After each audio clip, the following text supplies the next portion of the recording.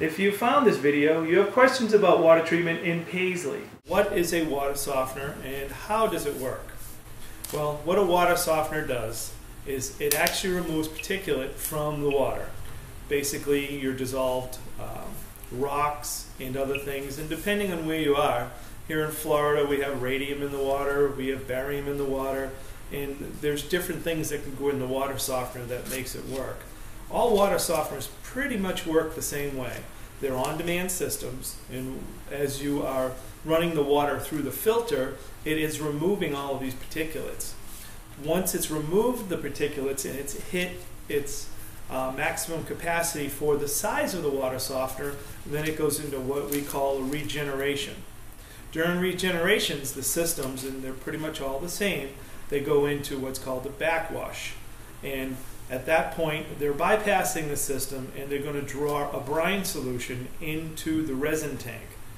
The brine solution is going to mix with the resin that's in there, which are negative and positive ions, and they were going to remove all of the particulates that the system has collected by reversing the process. Then it's going to go into a flush system and it's going to flush it all out a drain and get rid of it so it can start fresh and clean again after approximately 90 minutes.